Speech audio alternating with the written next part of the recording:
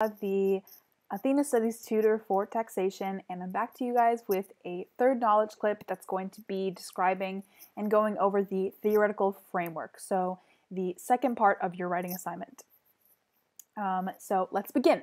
Firstly, a recommended word range for your theoretical framework would be about 700 to 900 words, but I found that usually it's on the higher end of this word count, so around 900 words. For me personally, I think I wrote like 950 to 1,000, but it really just depends on how much room you're saving or you want to save for your analysis and your conclusion. You can always go back and, add or take away. So that's just a little note on word count. But firstly, I'm going to give you guys an assignment recap again, just to make sure that we're all on the same page. So again, for your taxation assignment, you had to choose between assignment 1, 2, or 3. First one is talking about the public availability of corporate tax payments. Second one is talking about what is the best solution to tax digital multinational companies. And the third assignment is to analyze how to tax individuals that are earning money based on participation in the sharing economy. So again, you had to pick one out of these 3 assignments and then make a more specific research question based on the main assignment topic. So for your theoretical framework specifically, the goal is to describe the relevant information and literature that would help you answer your central question in your analysis. So again, the central question is something that you had in your introduction, first of all, but now you're going to take a step back and look at the general information, and then you will hone it back in for your analysis that focuses specifically on your central question. But you can include the topics and characteristics that are relevant to the specific taxation issue that you're addressing. So obviously, if you're doing assignment 3 and you're focusing on the sharing economy, you don't need to talk about, publicly available taxes or like digital service tax if that's not what you're focusing on. So that's just a little note. And one last thing is that the theoretical framework is not for you to talk about your arguments for or against your central question or tax policy solution. It's basically to provide a background for how the factors have been analyzed in previous literature. So you're not talking about, if you're doing assignment 2, you're not talking about what is your best solution that you came up with to tax digital multinational companies, like or whatever your central question is. The theoretical framework is not for that. It's describing the background information, about digital service tax maybe in general, and then you introduce criterion, which you're going to define in your theoretical framework and then use to analyze your central question or tax policy in your analysis. So theoretical framework comes before the analysis because you're introducing the setting before you introduce the main characters, which is your analysis. So that's just a quick remark about that. And now let's move on to talking about the content and the structure of your theoretical framework. So these kind of go hand in hand, and the 2 main parts of your theoretical framework are basically your background and then introducing your relevant criteria that are going to be, again, used in your analysis. So I'm going to first go over the background. So the background is basically descriptive and explanatory. So you're describing the what and the why of tax policy in general, under the umbrella of your topic. So in your theoretical framework background section, you can describe the background information on different tax policies that have been done in the past. It really depends on your assignment number. So if you're talking about publicly available taxes for corporations, then background information could be, what has been done in the past, what companies have disclosed their tax payments or which companies haven't, why, things like that you can describe. Those are basically background information. And you can describe relevant main concepts or actions by tax organizations. So is there anything that has been specifically mentioned by like the European Commission or the OECD, like things like that you can mention in your essay.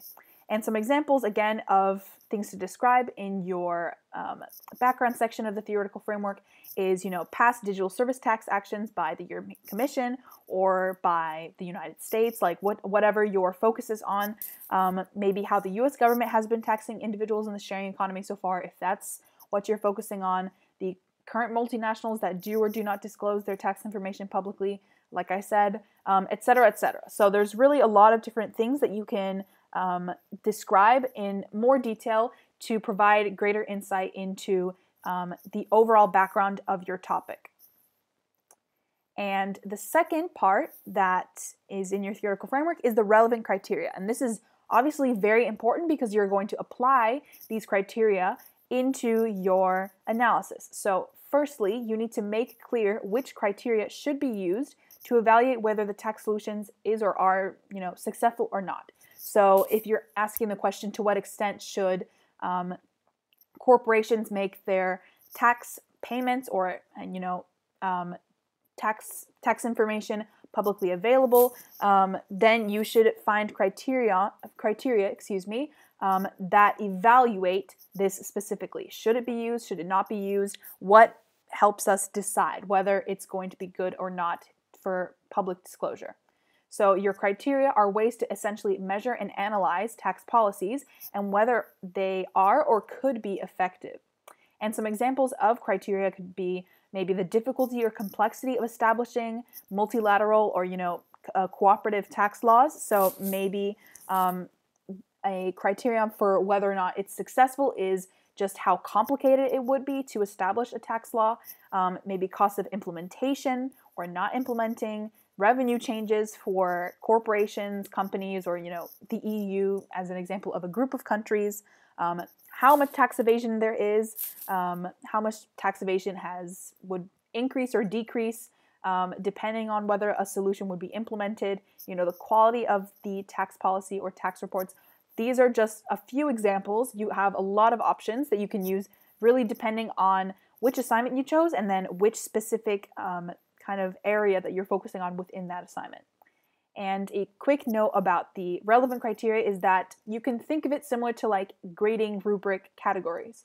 So even for this writing assignment, your tutors are going to have topics or subtopics, that are going to basically evaluate certain aspects of your writing assignment that are going to arrive at your final grade. So for some examples would be they're going to analyze your content, going to analyze the structure of your essay, they're going to look at your reference list. These are a bunch of components that individually make up a certain amount of points and then overall give you a total grade. So think of your criteria as these individual components that overall are going to give you a answer as to what extent, your central question is valid or not, or whether, a tax policy would be successful or not, things like that. So these are the main concepts that you're going to use as your measures and introduce as your measures that are going to help you get to your answer in your analysis. So you introduce your relevant criteria in your theoretical framework, you define it, provide evidence for them, and then in your analysis, you're going to use these criteria that you've already defined and introduced in your theoretical framework and apply them specifically to your central question, and helps you answer your central question. So think of it that way. And another note on relevant criteria is finding your relevant criteria. And a way that you can do this is look for your literature for common themes. So if you're looking at a lot of articles, about specific concepts relating to public taxation or, digital service taxes, and you're reading all those articles and topics that continuously keep coming up when people are analyzing whether or not they support these tax policies, those could be your criteria. So, for example, do academic articles consistently reference, the complexity of implementing a tax solution, maybe how much public scrutiny a company would get if they publish their tax payments, how much does it cost to implement a tax policy, when you're evaluating the success of a tax policy, do these factors and more factors that I didn't even mention, how many come into play?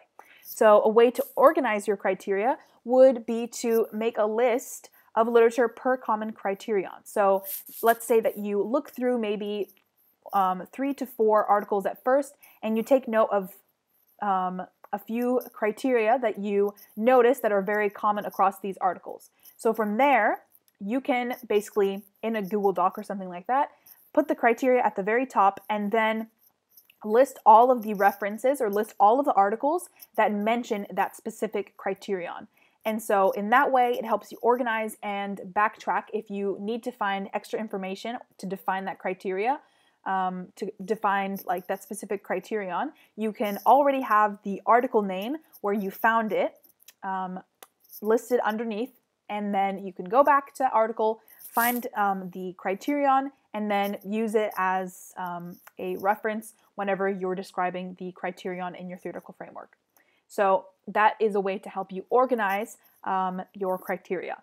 And again, you can come up with probably 4 to 6 criteria at first, and then narrow it down to have maybe 3 to 4. So if there's, after looking at a few articles, you notice there's maybe like six common themes, and then from there you can decide, you know, which of those themes you find personally interesting, or you think that you could be able to elaborate on, or they just have a lot of evidence and they're very, very commonly occurring across a lot of articles. You know, those are the ones that are going to be really good for your essay, because you need to be able to explain these criteria in depth with evidence. So why those criteria when you're analyzing whether or not a tax policy would be successful or not.